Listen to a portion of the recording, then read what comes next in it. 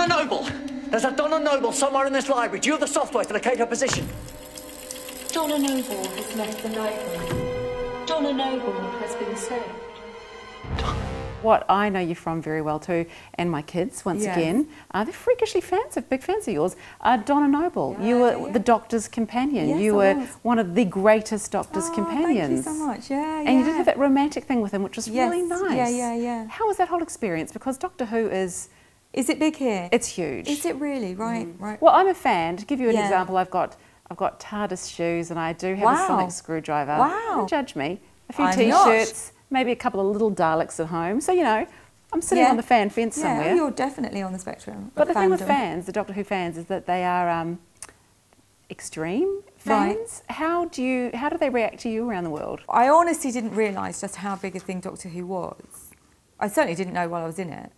And then I left it and that was it. And I think the only way you really get a glimpse into it is at conventions, at Comic-Con conventions, which I'd never been to until last year. Back of the neck. John Barrowman, who I guess you know as Captain Jack, he said to me, come and do this convention.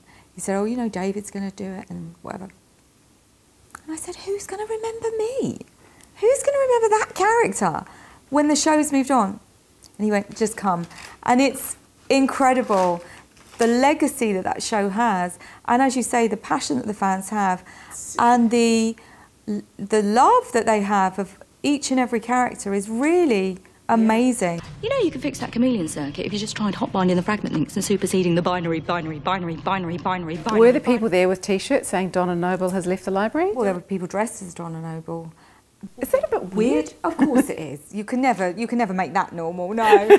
And what was even weirder was, for every Donna Noble, there was a Lauren Cooper. And that blew my mind. So what, they'd obviously watched it, then gone, oh, Donna Noble, and then researched you? Well, or they come to, you know, it's strange because my show played on BBC America out there. So there was I guess there was a cultish kind of fan base.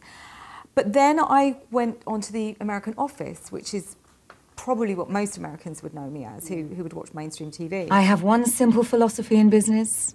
If the seat is open, the job is open. It's how I came to briefly race a Formula One car. And so there's this kind of trident crossover, you know what I mean? That I do think definitely the die-hard Doctor Who fans definitely came to my show through Doctor Who. But then I think the Office people maybe then go, oh, what else did she do? The Office people tend to know my comedy, but it's just a strange crossover and mix. What was that experience like, working on The Office, the American Office? I loved it.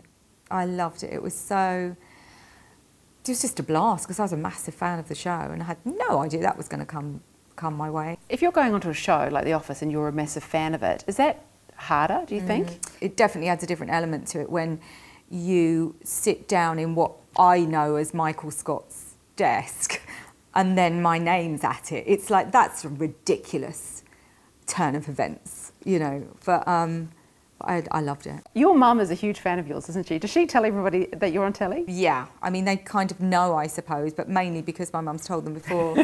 But she is a big fan of me, but she's also the most surprised that anything sort of has happened, really. I mean, it was a shock to my mum to know that I was going into comedy because her response was, why?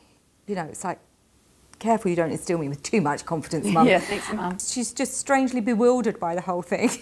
Where's one of the most unusual places you've been recognised? Just the kind of places where people will want to come and ask you for an autograph. Like, for example, in a swimming pool, you know, and where you think, well, I don't have a pen on me, obviously, and then they provide one with a soggy old bit of paper that they've waded across the pool to do, and you think, okay then. I mean, it's disintegrating as I'm writing on it, but it's, you know. So what's next for you? I mean, what's on the bucket list still to tick off career-wise? Oh, everything and anything, really. I'm sure there's not. There's loads of things I'd like to do and love to do, and you know, hopefully work with David Tennant, again on a show. There's a Nan film in the pipeline as well. A Nan film? A Nan film, yeah. Can't wait for that one. Yeah. Hey, well, it's been absolutely lovely having a chat with you. Thank you so much. Pleasure. We'll see you in November. Thank you.